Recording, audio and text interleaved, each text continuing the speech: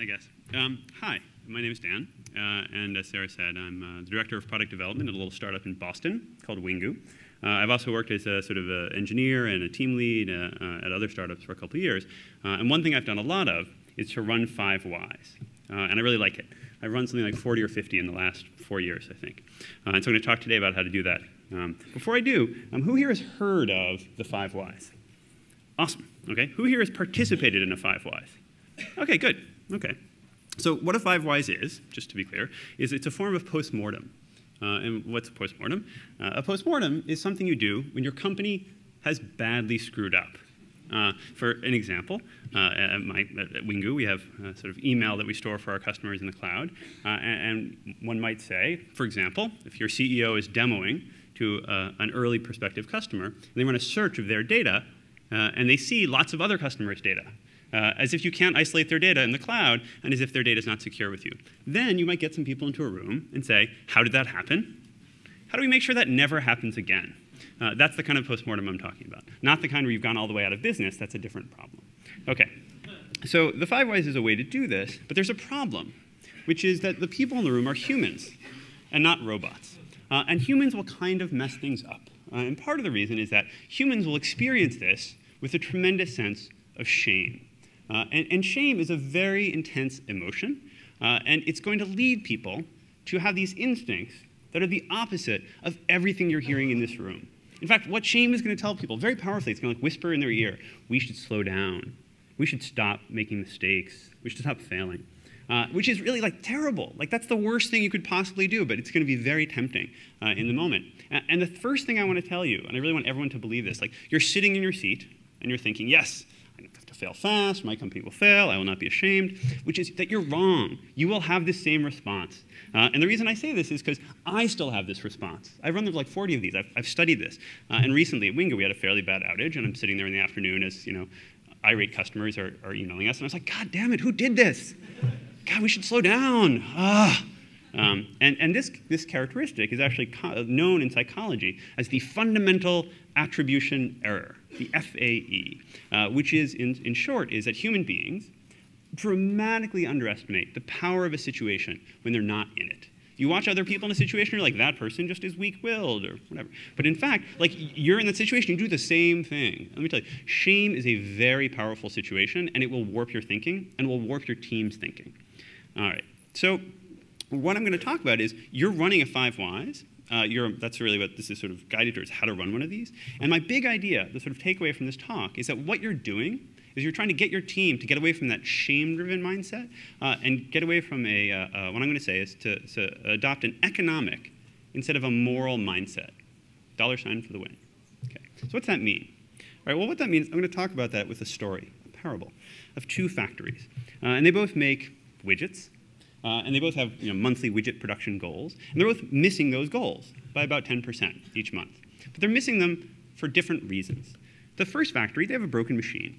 It's got a rusty parts and the belt slips off. And that happens, and they got to put the belt back on, but it ruins a bunch of widgets, and that happens every month. And so they're missing by about 10%.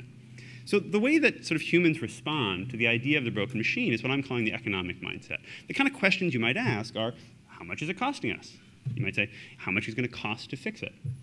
Can we kind of partially fix it? What if we sort of tie the belt on a little more carefully? So it still falls off, but we reduce the error rate. And are there risks if we don't fix it? Could it get worse? This is the economic mindset. Look at the words are really key. Cost is a key one. Partial is a key one. Risks, that's sort of the mindset. OK. The other factory, same problem. They're missing their production goals by about 10%. But they're missing for a different reason, which is that one of the employees is an axe murderer. And about once a month, he goes and kills somebody.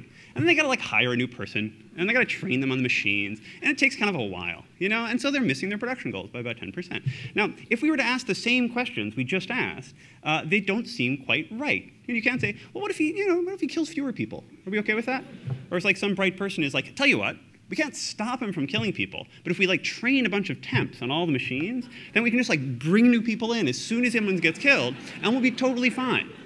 We'll cut it to 2%. It'll be no problem.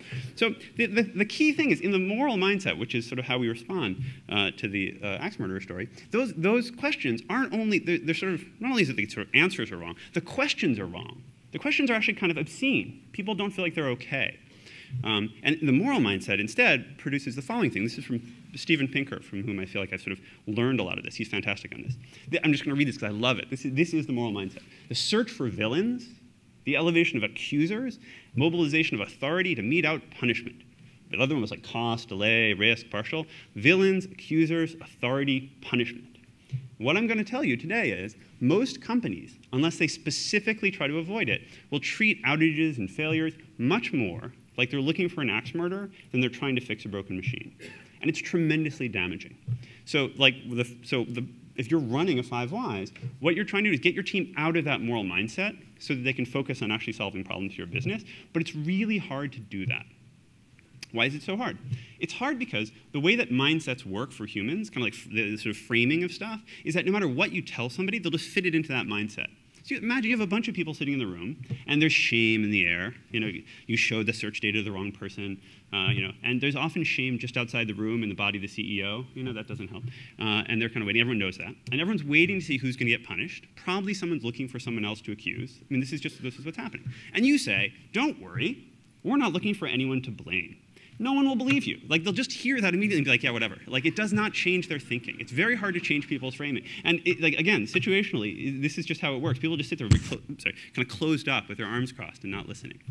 So how do you get out of that? You're a person running a 5 Whys. You have to get them out of that mode to discover ways to solve your problems and go ahead, because you need to do that if you fail. And the answer actually goes back to the whole human-robot distinction.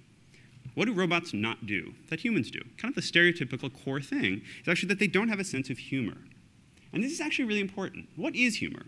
Humor is actually breaking of frames. That's what humor is, actually. It's where you have a certain mindset, and you sort of introduce something just outside of it, and people laugh. They find that funny. And then after that, they're sort of more willing to shift their mindset.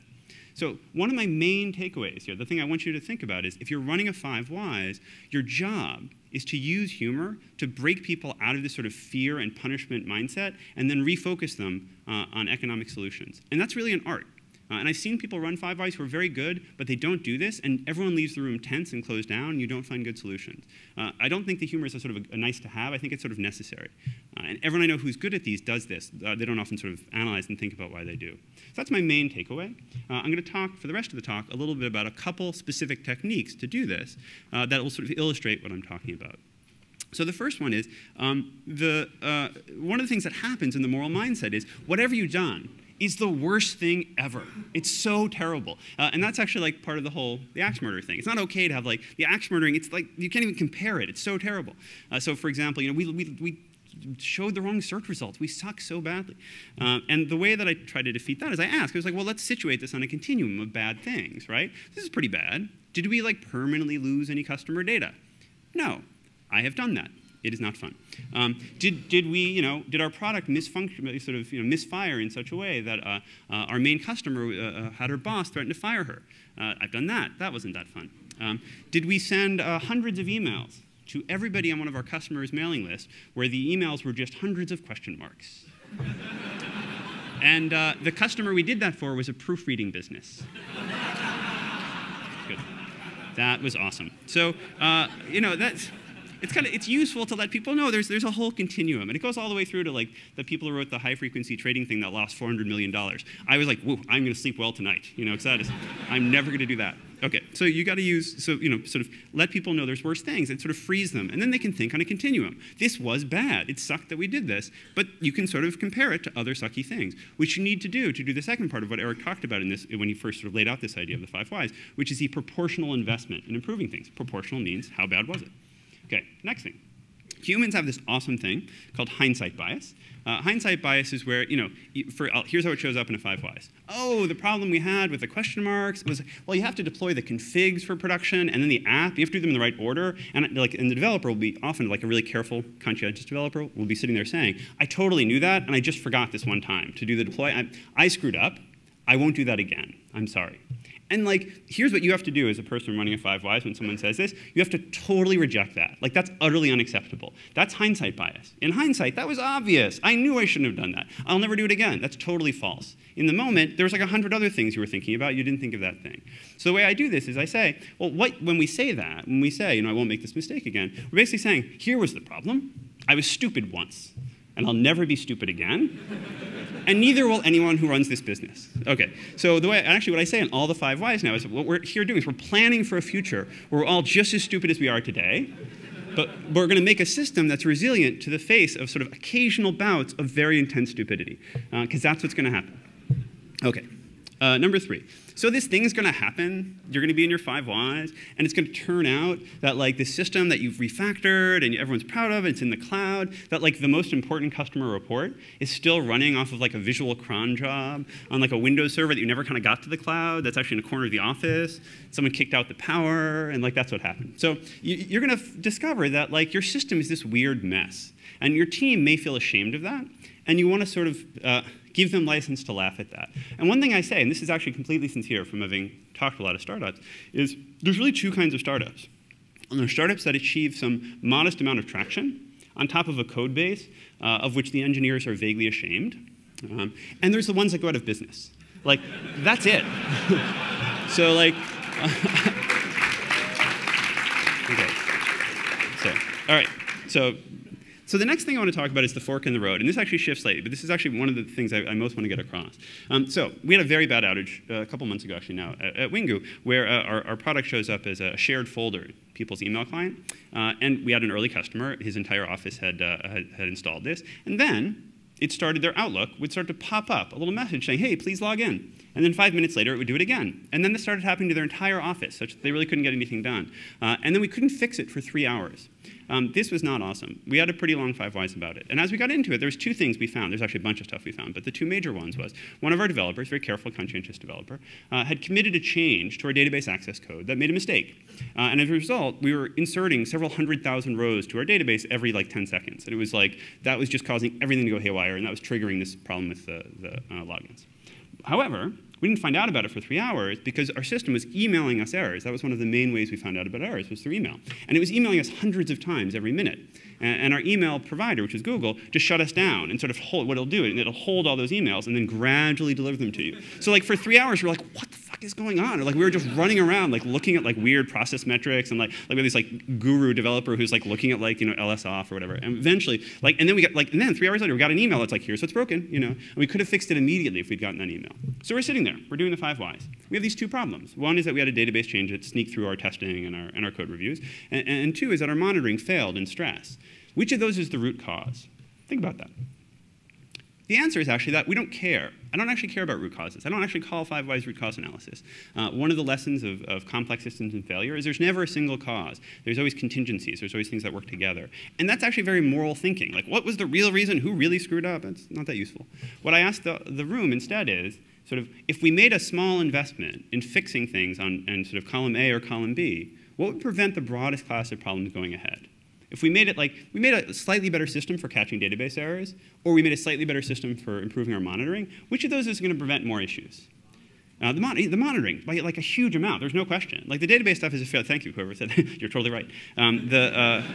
It's true. Monitoring always wins. That's why. The database change was very narrow. That just doesn't happen that often. The monitoring was sort of anything that went wrong we discovered we wouldn't have found out about. So we invested a little bit in the database in sort of database prevention and some review that we do better now. And we invested a ton in monitoring, and that's paid off multiple times since. That's a much better conversation to have. It's much richer, and it kind of opens the door to a better forward-looking thing. So that's most of my talk. I wanted to sort of remind you, basically, next time something goes wrong, remember, there's probably not an axe murderer. I mean, if there is, I'm sorry, and good luck. But otherwise, I encourage you to go ahead and enjoy pushing your team to think about this stuff economically. Thank you.